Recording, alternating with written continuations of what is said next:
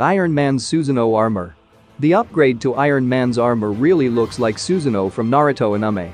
Iron Man's hologram armor gets a kaiju-sized upgrade is just as it sounds.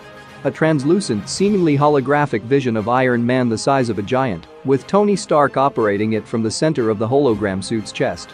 When the giant golems attack Stark, he initiates his suit and instantly becomes the size of a kaiju before crushing the villainous giants with a single strike.